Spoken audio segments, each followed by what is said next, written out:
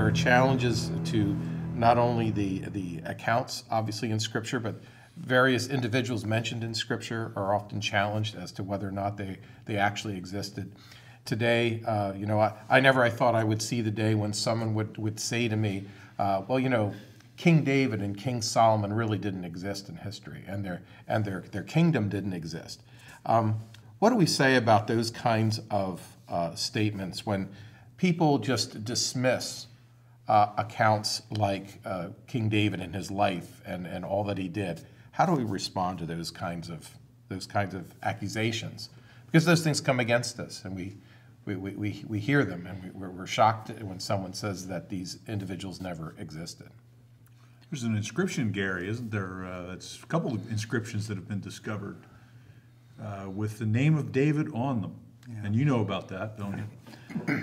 Well, again, this old axiom in archaeology, the absence of evidence is not necessarily evidence of absence.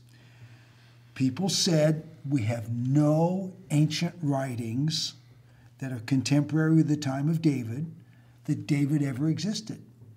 So the Bible says he existed, but we have no evidence that David existed. So at the site of Tel Dan in northern Israel, from Dan to Beersheba, the northern city of Tel Dan, at the site of Tel Dan, the archaeologists were excavating. They found the city wall, city gate, and somebody found a stone in a later wall, a stone that had been reused, and it was broken, but it had some writing on it. So they found that stone, found a couple other pieces, put them all together, and it was an ancient monument written by an Aramean king, and he describes defeating the king of Israel, that's the quote, the king of Israel, and the house of David. Well, at that time in history, there were two kingdoms, northern kingdom, southern kingdom. The northern kingdom was called Israel. The southern kingdom was called Judah, which was the family of David, the house of David.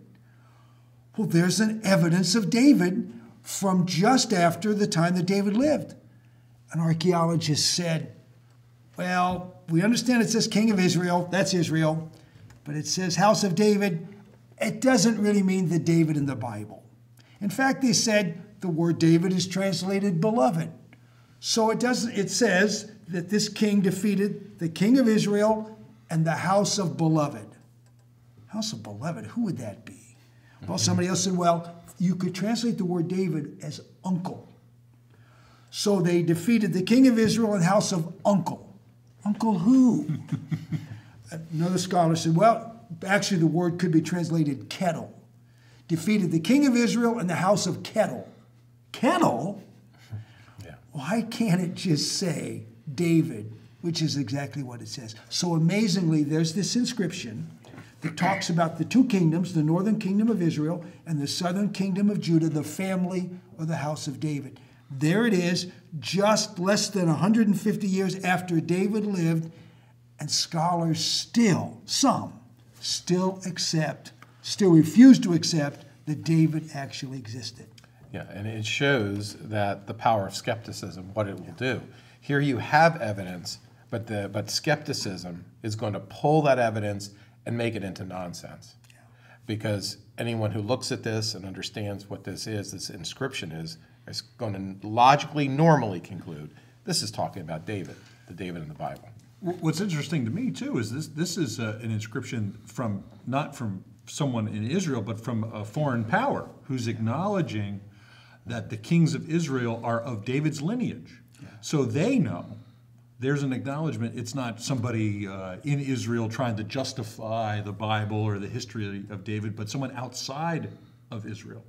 And so the evidence is even more powerful on that the enemies of Israel knew that the kings were descended from King David, and they knew he was a real person who lived in a real time and a real place.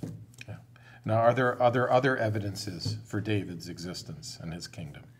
Well, it turns out that there are actually two other inscriptions that use that same phrase, House of David, which of course is biblical. I mean, that's the reference that's used for the kings of Judah. They descended from David.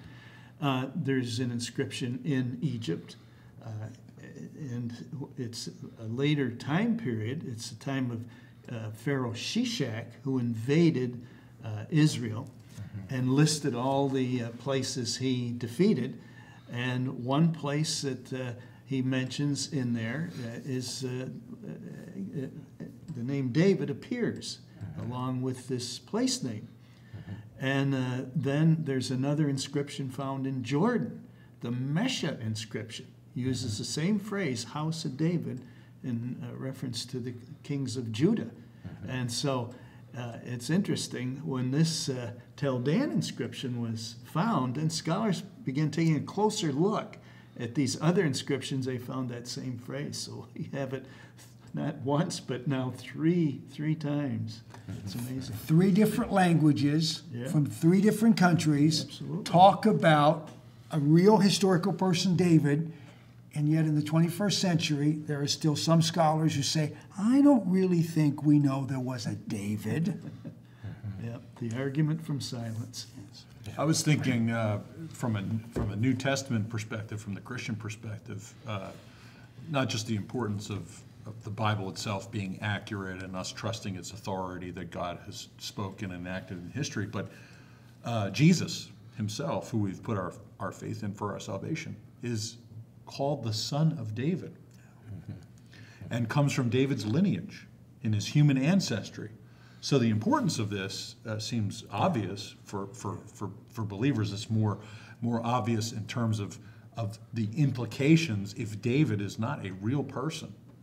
What does that say for Jesus's title, Son of David, which he's called in the New Testament? And he has conversations about David in the New Testament. And that would call into question the honesty of the writers of the New Testament. It would call into question Jesus' own integrity. Yes. He didn't even know who he was, and he couldn't even understand history. So these are serious issues that develop out of the denial of the David of history. But we have evidence for David, and that's extremely important for us to emphasize that. And people need to know that. When you read the Bible, you can trust the Bible. When it talks about David, when it talks about Solomon, you can trust that they indeed existed. And so the whole struggle we have about myths, the Bible being full of myths and exaggerations, so much of this stuff is being fueled by people who just do not. It's not just that they don't believe, but they don't want to believe that those things are there. And so I think many times the work of archaeology ends up really irritating some people because they don't really want to believe that it's true.